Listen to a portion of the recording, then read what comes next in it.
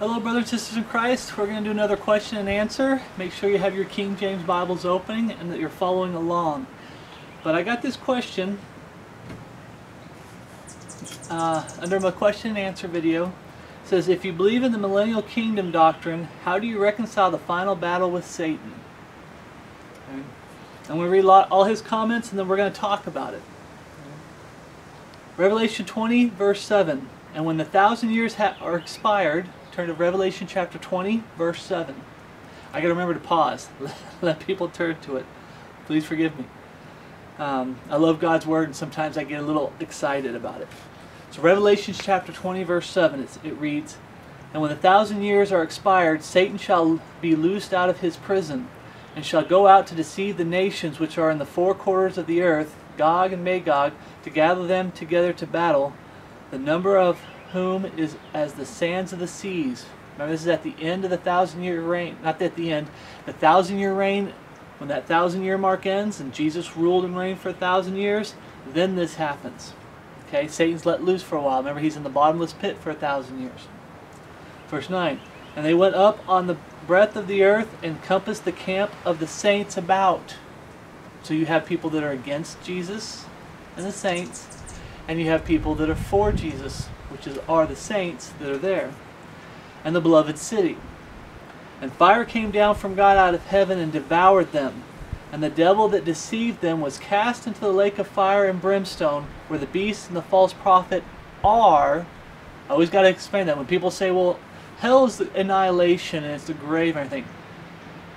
The beast and the false prophet were in the lake of fire. I see. The lake of fire, they were in there for 1,000 years.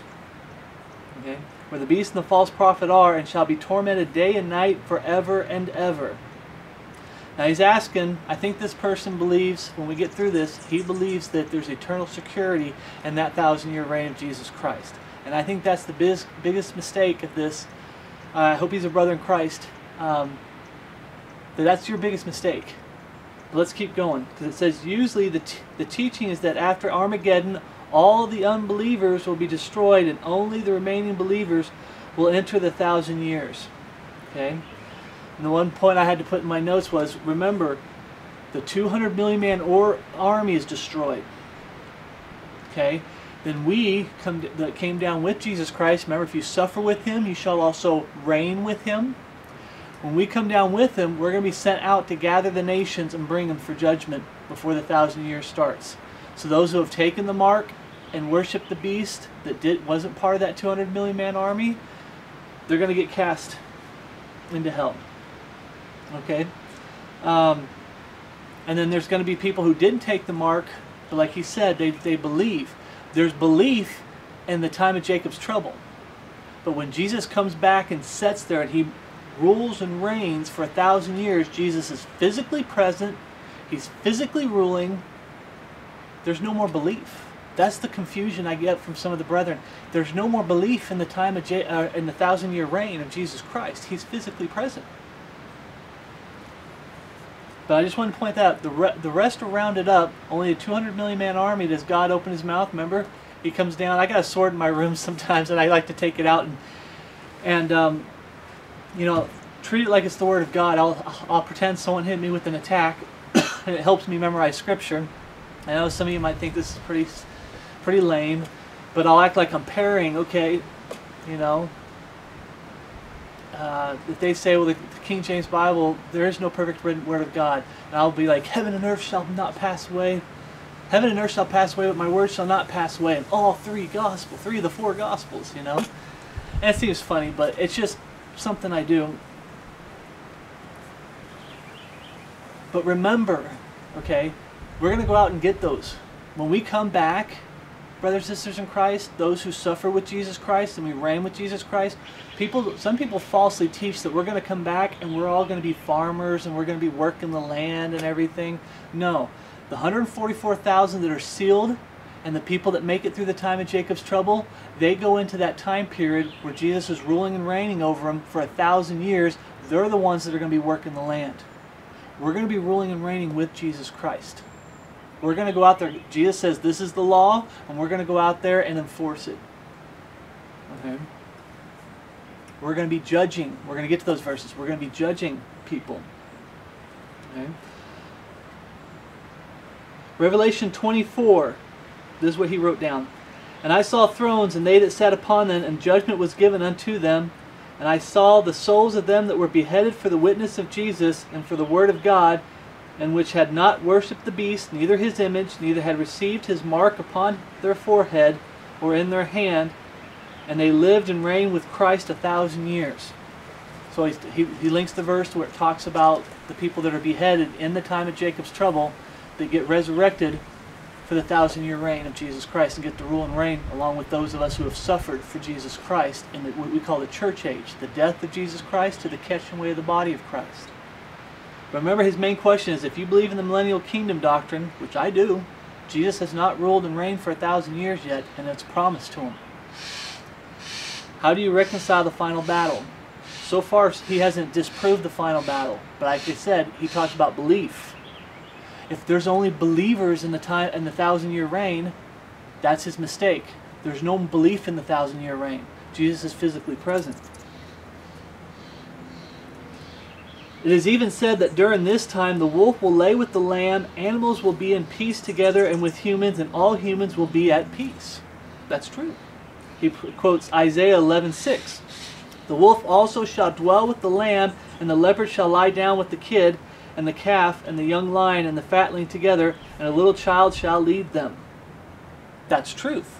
When Jesus comes to rule and reign for 1,000 years, there's going to be peace for 1,000 years. And we're going to get to that verse. Okay? That's Isaiah 11:6. Okay? And I still need to pause. Please forgive me. But remember, you can pause the video and turn to the scriptures. So how can there in turn be believers at the end of the 1,000 years that Satan could deceive? Like I said, it's not about belief. Jesus is physically present. That's not the problem. We're going to talk about the problem in the 1,000-year reign. Okay? So do you believe there will still be sin during the millennial kingdom? Absolutely. There's still sin in the millennial kingdom. My question that I'd ask him, is there eternal security in the 1,000-year reign of Jesus Christ, which is we call the millennial kingdom because the millennial is 1,000, and kingdom, the reign of Jesus Christ. Okay, I would ask this brother in Christ, is there eternal security in the 1,000 years reign of Jesus Christ? No, there isn't. Mine. You have the 144,000 Jews that are sealed in their forehead so they don't take the mark and they don't worship the beast, and they're protected when God's pouring out his wrath on this world for the time of Jacob's trouble. But when they go into the 1,000-year reign, there's no talking about eternal security for that 1,000-year period. Their children and their children's children and their children's children, their children's children, all the way generation after generation after generation. It doesn't say that they're sealed in their forehead. They're not. Just the 144,000. Okay?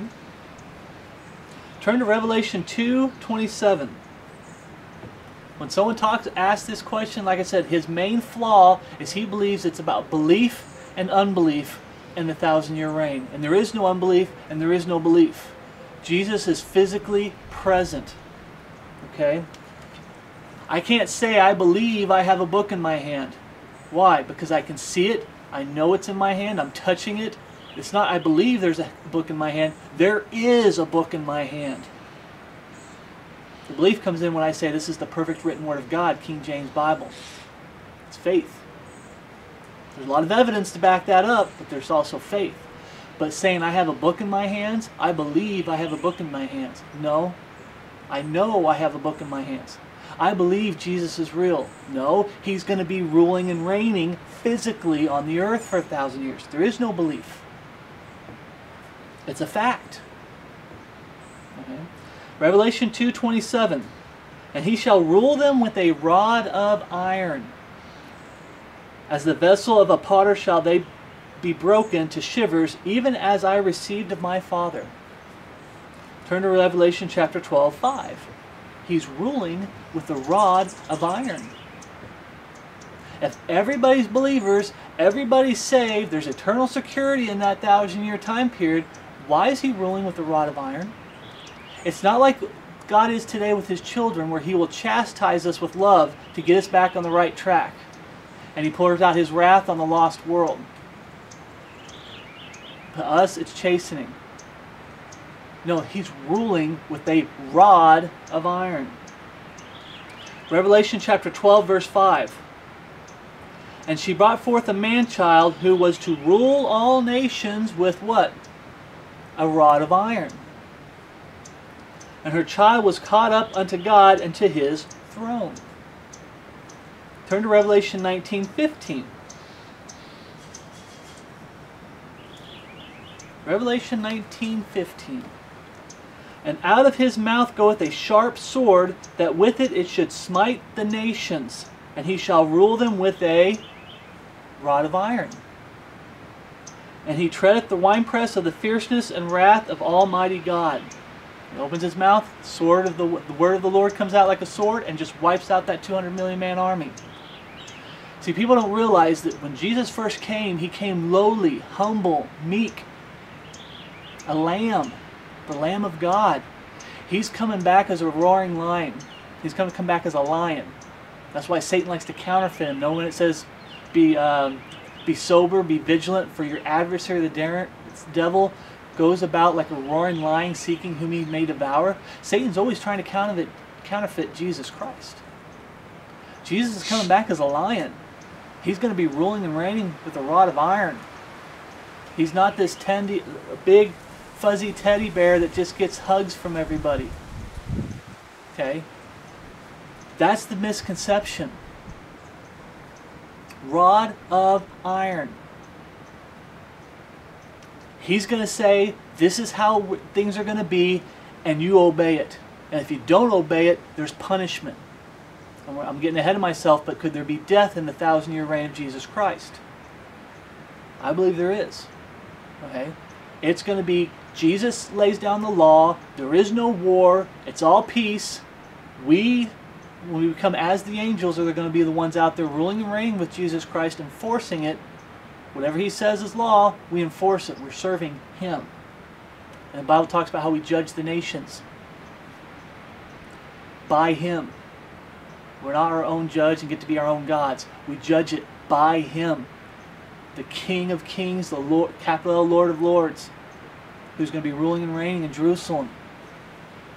Turn to Isaiah chapter 2, verse 4. Isaiah chapter 2, verse 4. And he shall judge among the nations, and shall rebuke many people. There's going to be people that are fighting him. He's physically present. He's going to be rebuking many people. And they shall beat their swords into plowshares, and their spears into pruning hooks. Nation shall not lift up sword against nation, neither shall they learn war any more. He shall judge among the nations. Oh yeah. He's ruling with the rod of iron, and he's judging. Turn to 2 Timothy chapter 2, verse 12. What about us and that 1,000-year reign? What are we doing? Are we out there beating? What would we read there? Are we the ones beating our spears into prune hooks and swords into plowshares? No. That's the people that made it through that time period of Jacob's trouble. What are we hoping for, brothers and sisters of Christ? 2 Timothy chapter 2, verse 12. If we suffer, we shall also reign with him. If we deny him, he will also deny us. If we suffer for him, we shall also reign with him. Turn to 1 Corinthians chapter 6, verse 1. This is where we read about judging. We're going to judge the nations. We're going to judge angels, the fallen angels. They haven't fallen yet.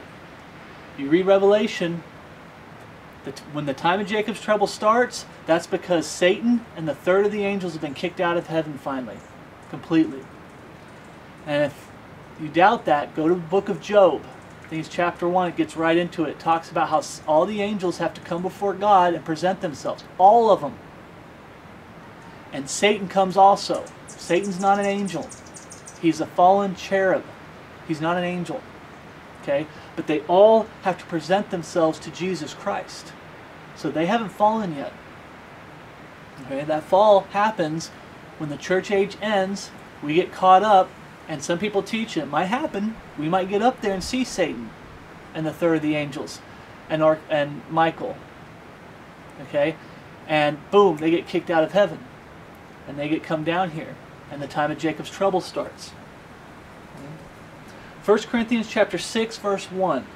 Dare any of you, having a matter against another, go to law before the unjust and not before the saints? Do you not know that the saints shall judge the world? The 1,000-year reign of Jesus Christ. We're going to rule and reign with him. We're going to have the mind of Christ. God says, here are my standards. Here's my laws. Here's my ordinances for that 1,000-year reign. And I got to admit, it's not my dispensation. Do I understand everything that's going to go on that time? Do I understand how everything's going to be? No. There's some brethren who have done a lot more studies on it. But the point is we shall judge the world. And if the world shall be judged by you, are ye unworthy to judge the smallest matters? Know ye not that we shall judge angels?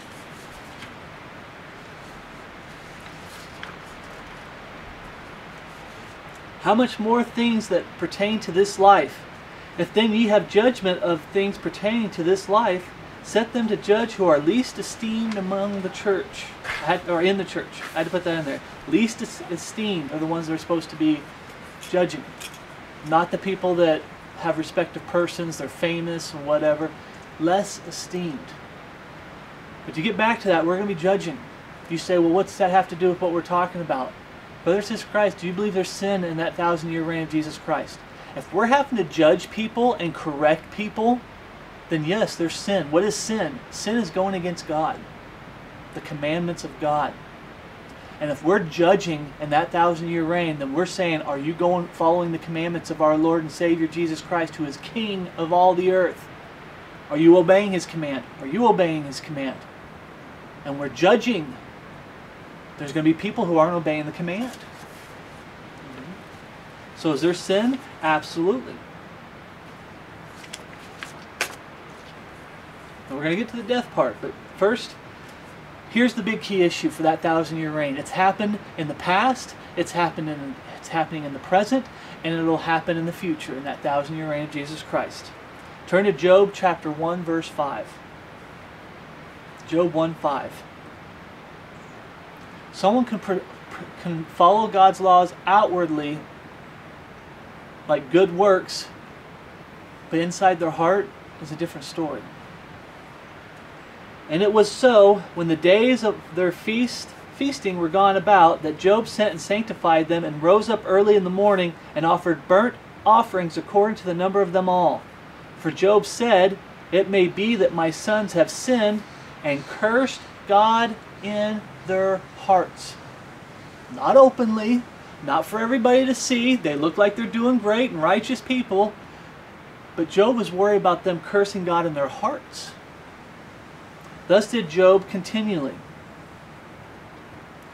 Remember Jesus, the rich man. They didn't say he was rich until the end, but I don't have this in my notes. But the man comes up to him and says, what must I do to inherit eternal life? And Jesus had compassion on him and love for him and said, you need to love the Lord thy God with all thy heart and keep His commandments for the most part. And he's like, I've done those, honor thy father, thy mother, and love thy neighbor. And he's like, I've done all these commandments from my youth up. What lackest I?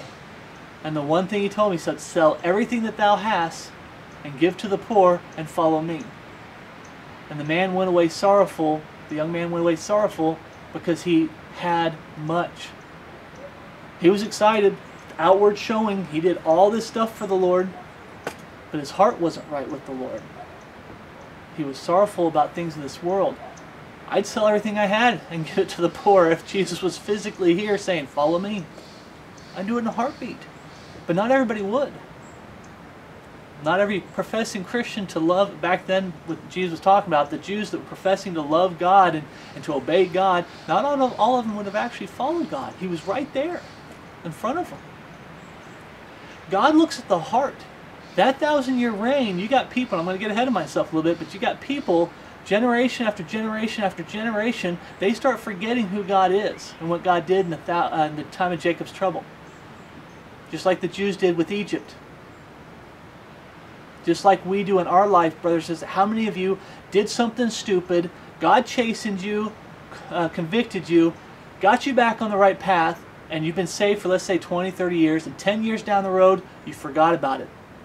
And what did you wind up doing? Making that same mistake again. Because you forgot about the chastening that God did to you. You forgot about what you went through. Okay? It happens. It's not a good thing. That's why we're supposed to hide God's Word in our heart. That's why we're supposed to study to show ourselves approved. We're supposed to remember, I'm getting ahead of myself again, some verses we're going to go through. You're supposed to remember who you were before you got saved.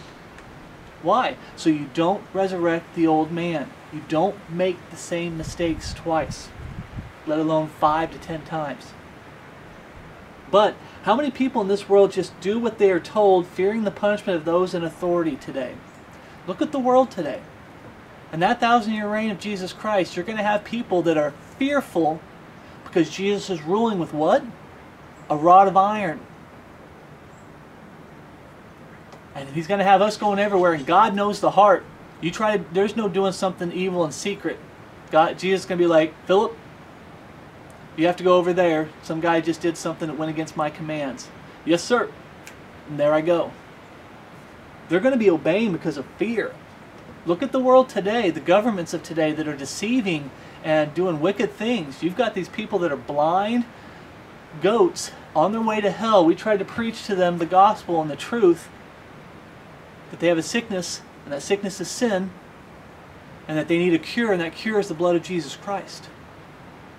And we preach to them the crucifixion of Christ, what Jesus went through. They don't want that, but they'll listen blindly to the government, fearing the government, the consequences of the government. There will be people in that 1,000-year reign that are going to obey Jesus because they're scared. They don't have a love of Jesus Christ. Outwardly and verbally, they're going to be saying, yes, what the Lord said to do, I'll do it. But in here, they might have cursed God in their hearts. Not openly, but in their hearts. Why, in their hearts, why am I having to do this? Why do we follow Him? Why am I listening to Him? And then Satan gets let loose for 1,000 years, at the end of the 1,000 years, and he builds on that. 1,000 years, brothers and sisters. If people live long lives in that time period, that's a long time to hold a grudge, you know, in your heart. I still believe there's going to be death in that time period, but I don't know if it's going to be because of old age or if it's going to be because of punishment. Jesus is ruling with the rod of iron. I give up. I'm not doing what you tell us to do, Jesus. I don't know. It's a different dispensation.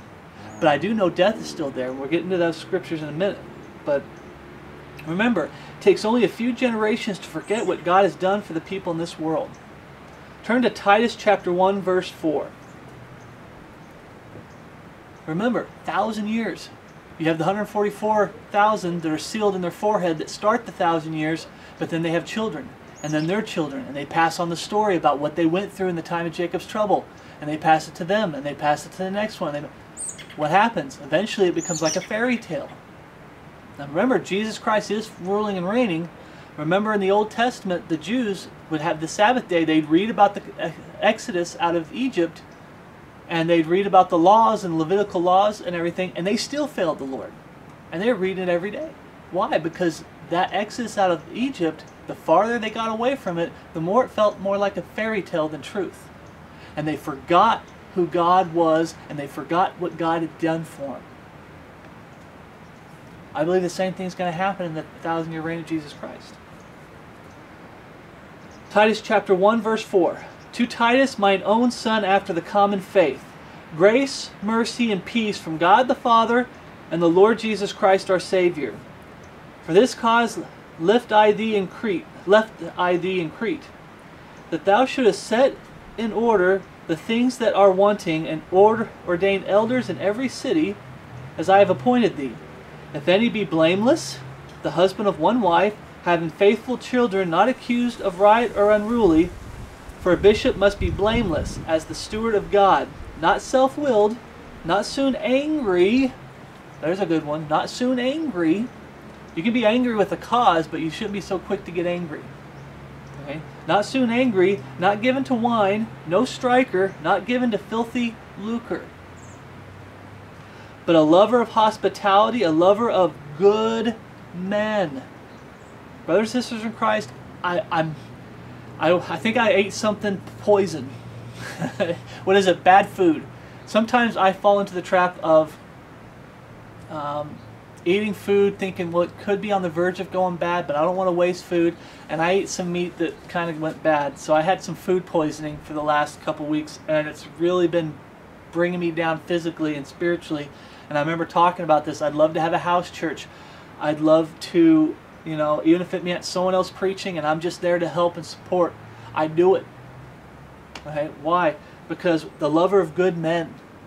I'm helping out neighbors, and I will still continue to help out neighbors till God calls me home. I've preached the gospel to them. I've given them gospel tracts. I've given them, all my neighbors, the book that Brother JT did, How to Be Saved and Know It, because half the neighbors around here claim to be Christians. And when you sit there and talk to them, they hate the King James Bible, want nothing to do with the King James Bible. But brothers and sisters of Christ, and you feel it too, we want to be around good men. We just feel like, and there's no better men to be around than brothers and sisters in Christ. You know, the Bible talks about how we be holy as I am holy, and the lost world says, oh, you just think you're holier than we are. We're supposed to be as Christians. Okay? We have the Word of God.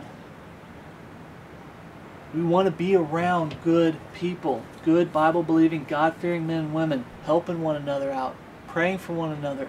Testimonies. I used to get emails for testimonies, and I got a testimony in the email yesterday. Praise the Lord. I'm still going through it. But prayer requests and testimonies, you know, people Skyping, doing our best, being so spread out, but still having that face-to-face talking. Okay? But we being lovers of good men. You can always tell something about a man that claims to be a Christian by the people that he spends most of his time with. I spend most of my time alone, or making Bible study videos for you, brothers and sisters in Christ. It's my way of spending time with you. Okay? But you look at these Babel buildings, and it's the cult of personality. It's me going off on a tangent. I don't want to get too far off on the study on a different thing, but I just underline it because it's so important. A lover of good men. Sober, just, holy, temperate, holding fast the faithful word as he hath been taught, that he may be able by sound doctrine both to exhort and to convince the gainsayers. For there are many unruly and vain talkers and deceivers, especially they of the circumcision, the Jews coming in. Got to keep the law in order to be saved. No, we have liberty. No, you got to keep the law in order to be saved. You got to keep the holy days and the Sabbath days. You've got to keep. You got to be circumcised. You got to eat only clean meats, and during certain festivals you have to eat meat. Okay, you got liberty, but they were coming in the circumcision, the unruly and vain talkers and deceivers, whose mouths must be stopped, who subvert whole houses, teaching things they ought not, for filthy lucre's sake. Money, donation, you know that big false teaching. You have to give 10% of your tithe, 20% of your tithe, depending on what story they try to go off of in the Old Testament. Right? They're forcing people to, you have to donate money. The Bible says you're supposed to give out of a cheerful heart. But why are we going through this? Remember, you have it listed out of a good man with good works and how he's supposed to be, and now it's talking about bad people.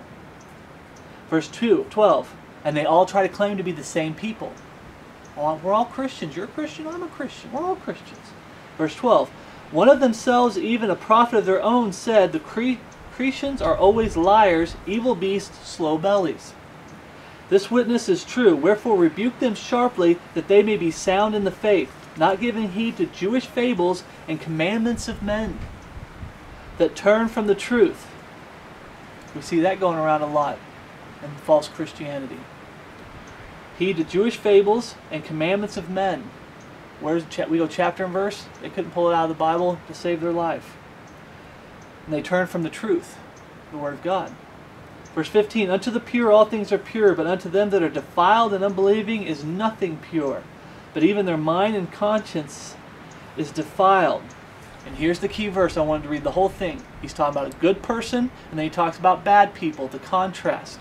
Verse 16, They profess that they know God, but in works they deny him, being abominable and disobedient. And here it is, and unto every good work reprobate.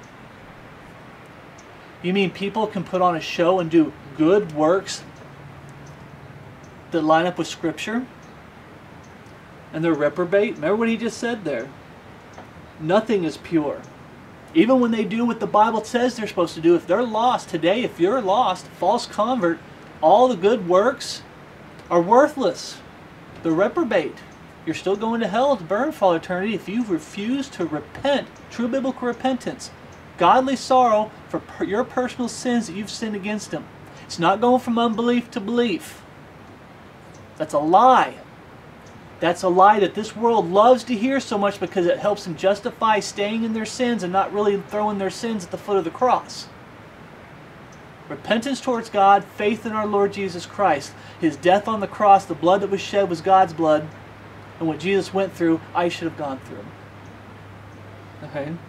You don't get saved, all the works you do that line up with here, because they all, I know today they all won't. God will show you there'll be big red flags. Red flag here, red flag there, red flag here. But in the 1,000-year reign of Jesus Christ, they're going to be commanded and it will be enforced that they do the good work that Jesus commands in that 1,000-year reign. But good works can be what? Reprobate. They can be worthless. Why? Because of their heart. Remember about Job. They might have cursed God in their hearts. What does God know? God knows the heart. This is where conversion happens, not up here. True conversion happens down here in the heart. I had a brother tell me once that you can miss heaven by 13 inches. You have the head knowledge. You want to be part of your group.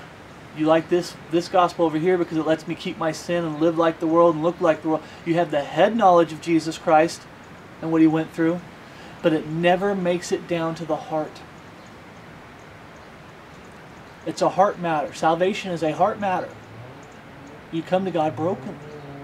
God knows the heart. Turn to Matthew chapter 7, verse 21. So good works can be reprobate. He lines out a good man. He lines out bad men. And then he talks about how it doesn't matter if they have good works. Nothing is pure with them. They don't have the blood of Jesus Christ on them, washing their sins away. Remember, when you get saved, your past sins are all washed away. And from the moment you get saved to the catching away of the body of Christ, anytime you sin, you need to repent, forsake, and get it under the cross. God is faithful to forgive. Okay, us as sinners, as a saved sinner too. Matthew 7:21. Not everyone that saith unto me, Lord, Lord, shall enter into the kingdom of heaven, the 1,000-year reign, but he that doeth the will of my Father which is in heaven. Many will say unto me that day, Lord, Lord, have we not prophesied in thy name? In thy name hath cast out devils, and in thy name done many wonderful works. Good works. Those are all good works. What does Jesus say? And then will I profess unto them, I never knew you. Depart from me, ye that work iniquity. God knows the heart. Now I know in that time of Jacob's trouble, I put down in my notes, I said, where are the bad works mentioned here? Look at all this good stuff we did for you. We didn't take the mark. We didn't worship the beast. Look at all these good works we did from you. But they don't mention the bad stuff. There are some of them that will take the mark and worship the beast and still try to talk their way out of it, that weren't part of that 200 million man army. Okay? Yeah, but I did all this for you, and I did that. I mean, I might have taken the mark, and I might have worshipped it. They don't mention that. All they mention is all the good works that line up. But Jesus still says, I never knew you. Depart from me, you that work iniquity. And that 1,000-year reign, God allows, when that 1,000-year reign comes, it ends that 1,000-year period, God's going to separate the goats from the wheat. That's why for that 1,000-year period, he's going to separate those whose heart is really for him and those hearts who are secretly, that God knows, that are cursing him in their heart. Cursing God in their heart. And he's going to let Satan loose for a little while to round up the ones that aren't his. to separate. That's why he says they surround the saints. There's saints in that time period, and there's people that are fakes and frauds.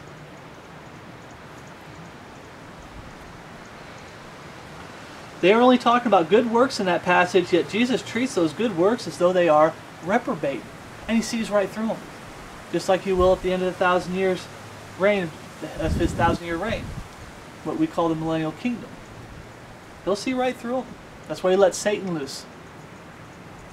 Almost like he's giving them another chance. Yet Satan, that's how God is.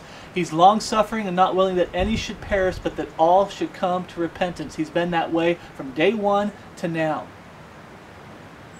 Salvation has not been the same since day one, but that verse there has been the same. Think about it. He knows those people's hearts. He can just kill them right then and there. But he lets Satan loose to tempt him like he's giving him another chance. God gives us opportunity after opportunity. And this life, there's nobody that's without excuse.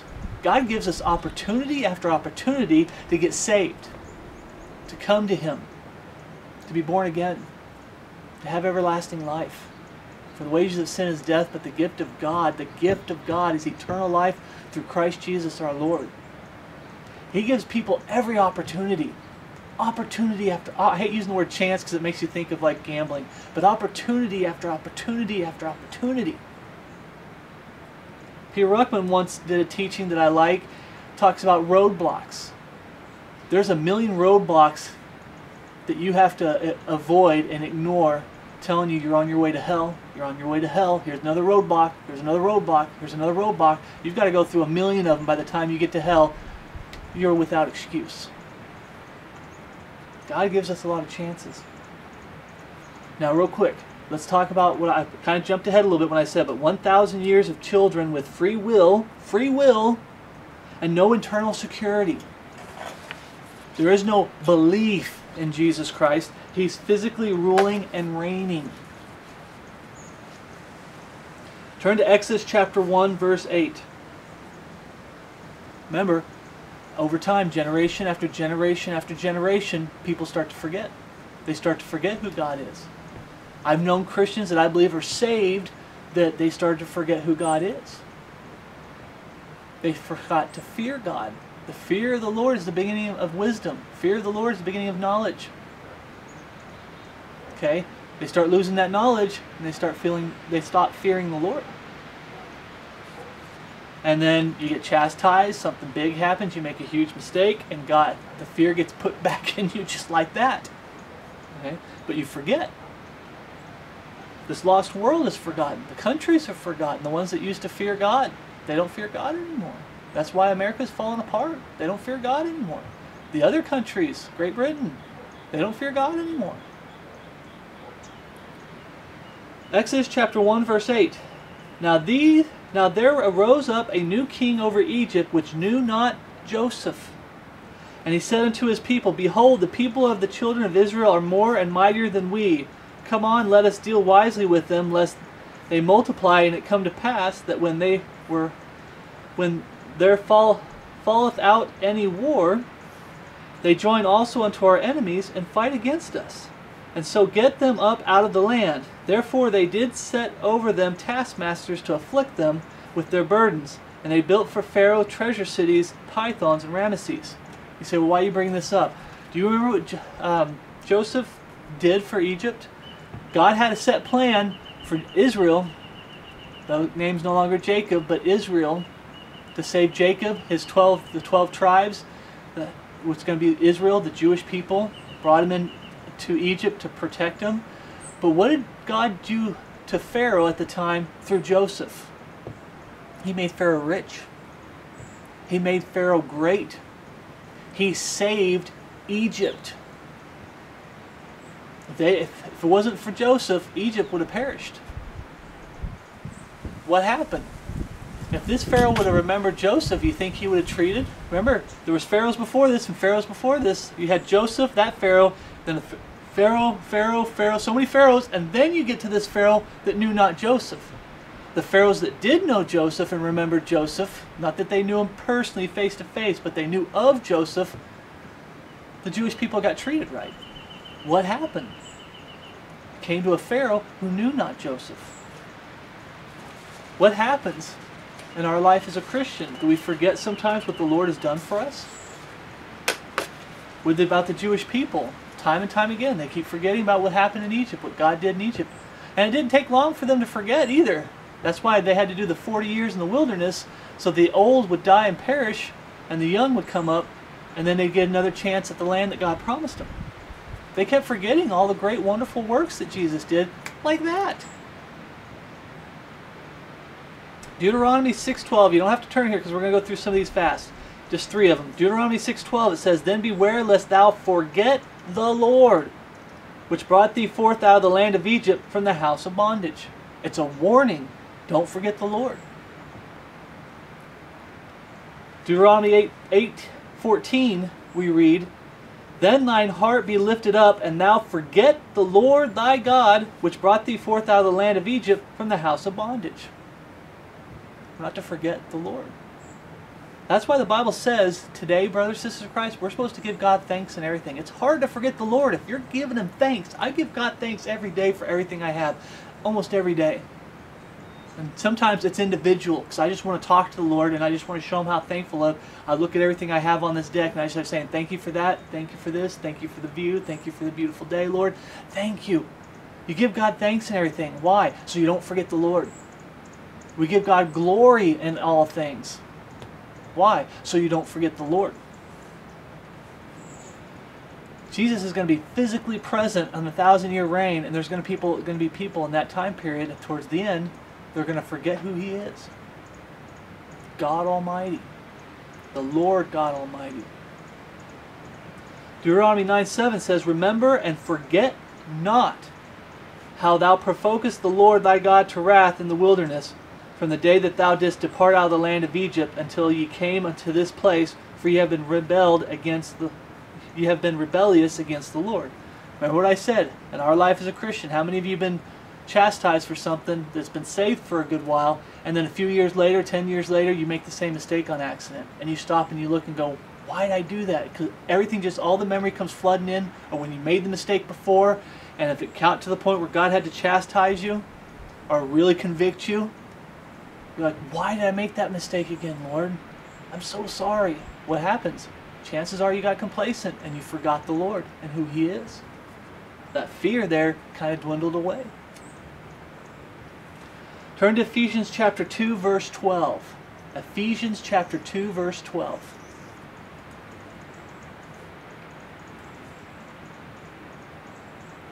Say, what does this have to do? The time of Jacob's trouble. The 1,000-year reign after the time of Jacob's trouble. 1,000-year reign of Jesus Christ. There's free will. There's 1,000 years. And those people aren't saved by belief. And I think, like I said, that's the biggest issue here. But there's a lot for us to learn from that question about that. Why do they turn against God? Because they forget who He is. They forget what He's done for them. Ephesians chapter 2, 12. We're not to do that either, brothers and sisters of Christ. We're supposed to remember the cross. We're supposed to remember that God saved us.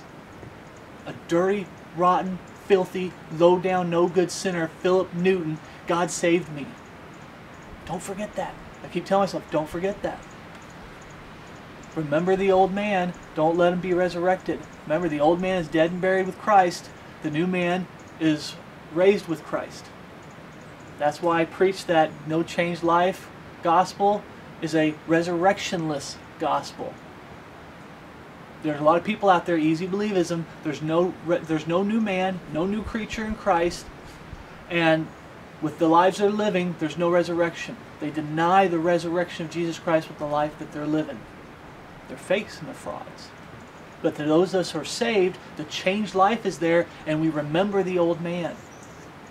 Ephesians 2:12, that at that time ye were without Christ, being aliens from the commonwealth of Israel, and strangers from the covenants of promise, having no hope, and without God in the world.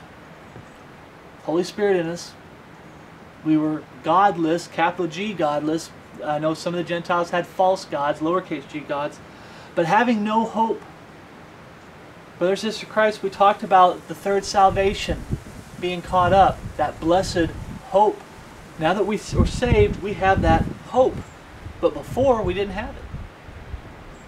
We were hopeless. But now in Christ Jesus, ye who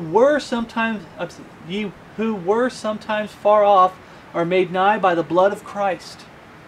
For he is our peace, who hath made both one, and hath broken down the middle wall of partition between us, having abolished in his flesh the enmity, even the law of commandments contained in ordinances, liberty.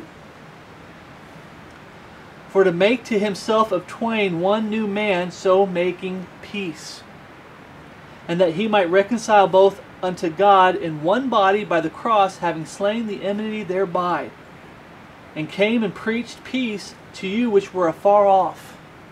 Praise the Lord. And to them that were nigh, Gentiles, far off, them to their nigh, the Jews. For through him we both have access by one Spirit unto the Father. I got to make this comment. If you're saved, there's neither Jew nor Greek. There's neither, okay? If you're saved, if they're to the lost world, they're still Jews and they're still Gentiles. There's still a separation. God's not done with the Jewish people yet.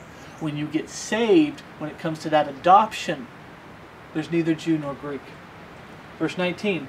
Now therefore ye are no more strangers and foreigners, but fellow citizens with the saints and of the household of God, and are built upon the foundation of the apostles and prophets, Jesus Christ himself being the chief cornerstone, in whom all the buildings fit firmly together, groweth unto an holy temple in the Lord, the body of Christ. We're so scattered today, and it seems like we're falling away from each other, and we need to be coming together, not falling away. In whom ye also are builded together for an habitation of God through the Spirit. Remember that in times past, go back to verse 12, that at the time you were without Christ. We're to remember that there was a time that we were not saved. Okay? I don't have the verse down, but one time it talks about you forget how we treat the lost world as far as how we address them with the truth. We're not supposed to yell at them as far as losing our temper. Remember, slow to anger. We're supposed to be temperate. We're supposed to be meek. We're supposed to be peaceable. We're supposed to be preaching the plan of salvation to the lost world. But we're not to look at the lost world and go, man, that guy or that woman over there, they're just so filthy and so wicked. They're beyond hope. And you just go the other way. No, you preach the gospel to them. Why? Remember, he saved you, brothers and sisters in Christ. He saved me. How bad was I before I got saved? I was horrible. I'm glad that person that led me to Christ didn't have that attitude. Oh, that man, he's just so far gone, I'm just going to go this way. I didn't put the verse down. But brothers and sisters in Christ, we're supposed to remember who we were before we got saved. The old man. Okay? People forget the Lord. They forget who he is. They forget to fear him. They forget what he did for them. That's why today, brothers and sisters in Christ, it talks about the falling away. What's this falling away all about? They start forgetting the Lord. In these last days, there's a lot of people that don't know this book like they should know this book. King James Bible, God's perfect written word. And what happens is they stop fearing God. They start forgetting what God has done for them, starting at salvation and everything else he's done for you in your life. They start forgetting that. And what happens? They start falling away. They forget their life before Christ, the hardcore sanctification that comes after salvation. Like I said, everything that God's done for you after salvation, they forget it.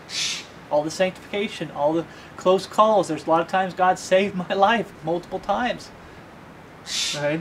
As a saved sinner. I'm talking about physically saved my life. Okay? They start to treat the brethren like the enemy instead of sin and that which is evil. I put this down. You don't have to turn here because I don't want to go too far off on a tangent. But 2 Thessalonians 3:13 says, "But ye brethren, be not weary in well doing, and if any man obey not our word with this epistle, note that man and have no company with him. that he may be ashamed. Yet count him not as an enemy, but admonish him as a brother. Some people forget about them, the mistakes that I've made as a Christian, and they forget about their lost life when it comes to preaching the gospel. You got a brother in Christ, don't treat him like an enemy. I see that happen left and right. You forget the mistakes that you've made as a Christian, and you start getting on what they call the high horse, that pride, and you start looking down at other Christians that are making mistakes. Okay? So there's times where you might have to break fellowship temporarily until that person gets right with the Lord, so you have a door open for them to come back. Don't let it get that high up, okay? Ephesians 4:22 says that ye put off concerning the former conversation the old man which is corrupt according to the deceitful lust. Okay? We're supposed to remember what we were like when we were lost. We're supposed to remember the mistakes that we made. When God was sanctifying my life, the first couple years I was saved, it was a hard couple years. God had to get a lot of sin out of my life. He had to change my way of thinking because I've been so deceived by false religion and everything. He had a lot of work to do on me. So if you see a babe in Christ that's struggling with sin, have some grace. Okay? Follow the scriptures and everything. Okay? But here's going back to the main study. But here's the key for that 1,000-year reign. My other question I'd ask him about, other than eternal security being there, I'd ask this brother in Christ, I said, do you think there's death in that 1,000-year reign of Jesus Christ? Okay. This also proves it. Okay, 1 Corinthians 15:56. Go ahead and turn to 1 Corinthians 15:56. One more verse after this and we're done. Sorry if this has taken so long. I love the Word of God and I love the brethren. Okay, remember, this 1,000-year reign is not my dispensation, but we will come back and rule and reign. If you suffer with Jesus Christ, you shall reign with Him. And we're going to go out there and judge the nations. God sets the standards. We have the mind of Christ. Jesus is God. He sets the standards. And we go out and enforce them and judge the nations. But 1 Corinthians 15:56 says, the sting of death is what? Sin. And the strength of sin is the law. Okay? And that 1,000-year reign of Jesus Christ, it's works. Salvation is going to be based off of works, not faith. But we see here the sting of death is sin, and the strength of sin is the law. When did sin enter the world? Well, Satan was the first one to sin. Okay? But when did sin enter the world? Not the universe, not the heavens, like the third heaven, the second heaven, and the earth, first heaven, and then the earth. We're talking about the earth. Satan came down and tempted Eve, and Adam chose to sin and die with Eve. That's when sin entered the world. What also entered the world when sin entered the world? Death. Has death been done away with yet? Turn to Revelation chapter 20, verse 11. When is death going to be done away with? No more death. Oh, that happens when Jesus comes back at the end of the time of Jacob's trouble. That's not when it happens. When does it happen, brothers and sisters in Christ? Revelation chapter 20, verse 11. And I saw a great white throne, and him that sat on it, from whose face the earth and the heavens fled away, and there was found no place for them. And I saw the dead, small and great, stand before God. And the books were open, and another book was opened, which is the book of life.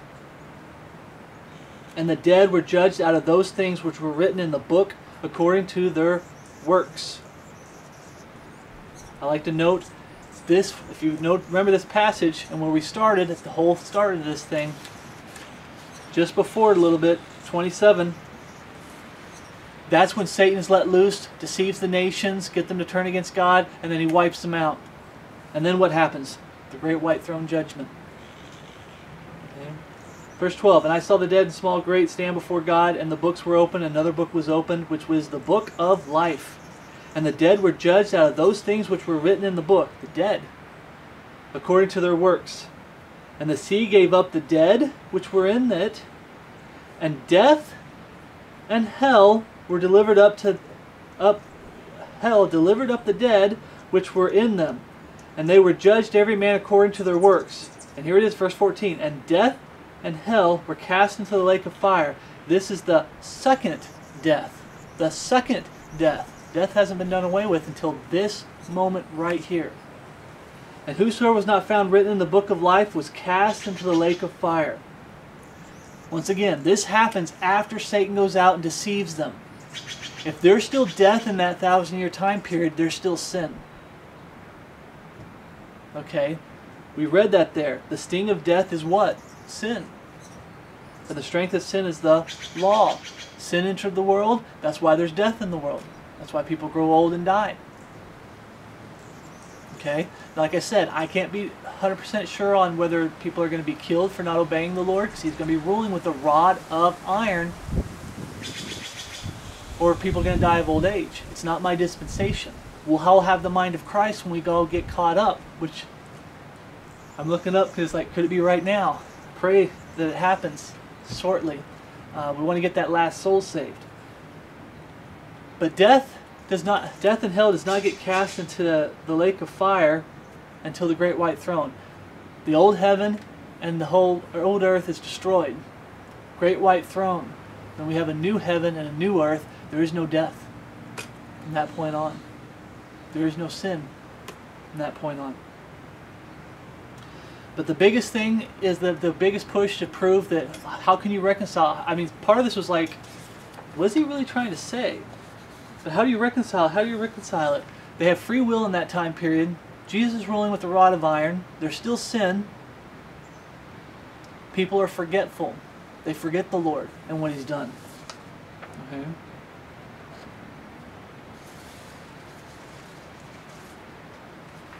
So let's go back to the first question that was asked. If you believe in the millennial kingdom doctrine, and I do, how do you reconcile the final battle with Satan? Simple. There's no eternal security in that 1,000-year reign. And I know we kind of beat around a little bit, but I really wanted to push this preaching, brothers and sisters Christ, that don't forget who God is, to fear the Lord. Don't forget what He's done for you. Don't forget what He's capable of. Okay? But in that time period, the reason Satan's able to deceive those people is because there's no eternal security, and it's not belief. There is no belief in that 1,000-year reign of Jesus Christ. It's all works. Works. Okay? So, hopefully this has encouraged you, brothers and sisters Christ, to remember what Jesus did for you and continue living for the Lord every day. But to answer this person's question, trust the book. Somehow someone came along and told you, well, this isn't going to be this or that's not going to be that when it comes to the 1,000-year reign, and tries to steal your belief in this book. There is going to be a 1,000-year reign of Jesus Christ. And at the end of that 1,000-year reign, that whole 1,000 years is not about belief. The belief was talking, when it talks about belief going into that 1,000-year reign, it's talking about the people who believed in the time of Jacob's trouble. Not during the 1,000-year reign. Jesus is going to be physically present. Okay? So, grace and peace from God our Father and our Lord Jesus Christ be with you all, and my love for you, which is in Christ Jesus our Lord. Thank you for watching.